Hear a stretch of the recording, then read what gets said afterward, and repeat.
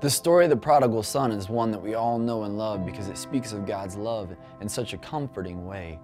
The son who is lost because of his own sin is not only embraced upon his return, but he's celebrated over. And just as that story could come to this perfect close, Jesus throws in this twist that really explains for us the challenge in coming to the table.